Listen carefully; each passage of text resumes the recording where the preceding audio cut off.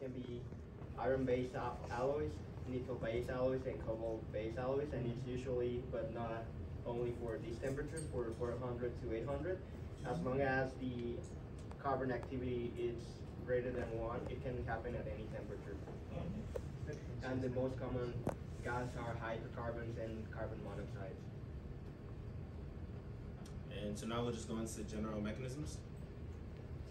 And so general mechanism, our reaction mechanism here, as you can see, is metal dusting occurring in iron and low alloy steels. And as you see on the right-hand side, the transfer of carbon, which then lead from the dissociation of carbon dioxide, then leads to the creation of cementite. And cementite forms on the surface of the alloy. So once it forms on the surface of the alloy, it kind of prevents carbon transfer, which then makes it unstable. And it making it unstable then forms into the graphite precipitation that you see on the third, and then following into our graphite precipitation, then breaks down into the creation, our catalyst, which then leads to the coking, which excessively, with the continuous rebuilding of this process and consistency, that's why it turns into dusting, essentially metal dusting, being the withering away of equipment entirely. So for thermodynamics, as we all know, in the case of metal dusting, our driving force is the activity of the carbon. So for us to do that, we have the equations of the syn gas, which is the synthesized mixture equations, involving formation of carbon plus carbon dioxide, or carbon monoxide, and hydrogen to give us the mixture. So based on this activity that we know how to calculate for our corrosion lecture, we can determine if at all our activity is greater than 1 or equal to 1 or higher. From there, we can know how this metal dust is going to take place or not. But you notice there is a difference. In this case, they address the calculation of the carbon activity by defining the constant for the equilibrium. We bypass that process by using the delta G standard of the reaction definition, because sometimes the Kp1 value do not always are easy for people to digest on how you get there and even to manipulate it. So we bypass that, and we should arrive to the same value. Is it a consistent thing within industry? Yeah, a lot of people migrate the concept of equilibrium, the Kp, a constant from chemistry.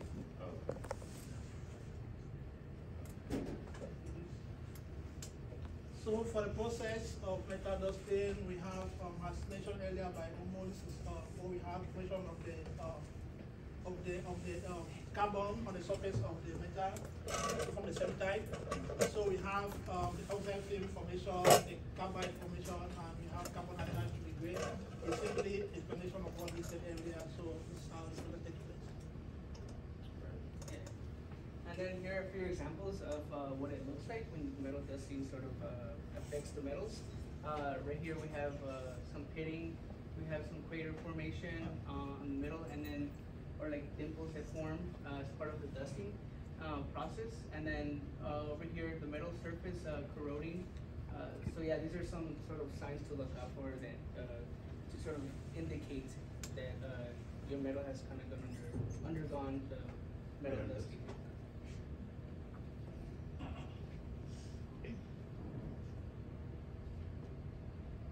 So certain areas in which you can typically observe metal dusting, and where it's observed is usually through chemical and petrochemical industries because of the high temperature.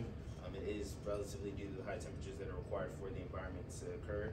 That's usually a space where it's often seen. And reformers and direct reduction plants, seen as the process itself can come from the reduction of carbon monoxide. And then in the processes that generate syngas, which there will be two instances that we'll kind of speak on next later. So these are the two instances which we were previously talking about. A moss gas plant that converts natural gas to synthetic transportation. Metal dusting was caused.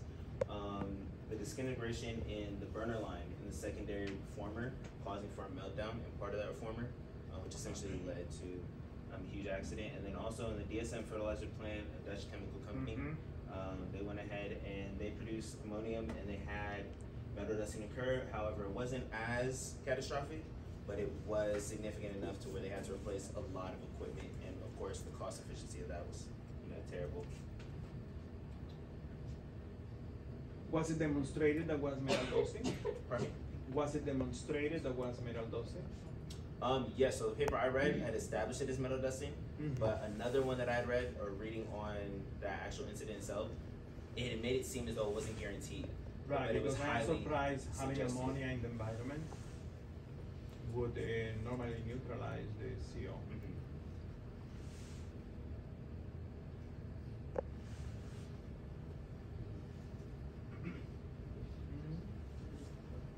So for the prevention methods, one of them is the production of protective oxide layers like chromium oxide and aluminum oxide.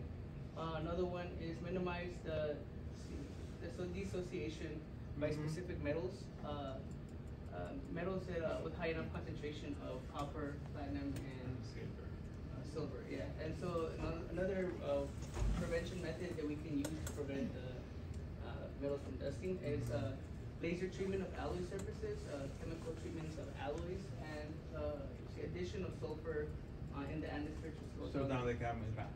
Do you know why the laser treatment will work? So I read a paper on laser treatment, and essentially it started with its prevention of reducing the carbon transfer. How? You know it. When you laser melt a surface, what happens? Aren't you like Laser melted. technically breaking the grain boundaries, and by that you stop the carbon diffusion? Right. And you also, since it cools so quickly, because you reach relatively high surfaces at a very localized surface, you usually create a metal glass, meaning it doesn't have any crystallographic structure. But that is short-lived, because the moment that is put into operation, if it reaches the gas transition temperature, the glass transition temperature of the metal, it reverts back to crystalline. But is that you eliminate the grain boundaries by creating a glassy metal structure.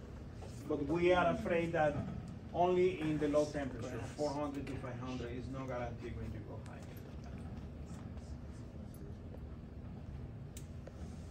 Okay, some advantages and disadvantages. Also, no modification of process is necessary when using the prevention methods that we spoke about earlier. Cost will decrease with less frequency of changing the damaged equipment. If alloys can generate more chromium oxide and less spinel on the surface, their abilities to resist metal dusting will increase. Disadvantages: surface treatments are short-term solution, and coatings may not be applied to all types of components. Right. And I think one of the most effective is actually the formation of chromium. That is the best method you have for this kind of protection. And there you can take advantage of shot pinning as a cold wear mechanism. So when the alloy goes up, recrystallize, okay, very fine grains, and that, yes, as long as you have sufficient chromium, the chromium can diffuse now very fast to the surface and protect it. It's a tricky balance there, because you can promote also the intake of carbon faster, if that happens faster than the chromium. So is it a time, what's the judgment as to how long you're gonna treat it? The concentration. You want to have 25%, which is funny because yesterday's group reported on a failure for the alloy 347, which is the one that has the highest chromium at 25, but reported to have failed by metal dusting.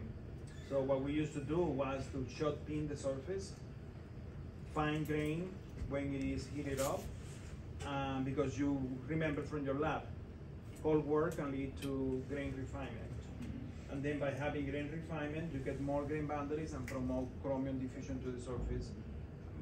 For us, work, but our tests were no more than 100 hours, so that's too short for an industry. Yeah, I know for spinel, you have to work with the weight percentage for the metals. Yeah, you need to be very careful not to form the spinel oxide. Oh, and that was it. Oh, I said he was gonna do it.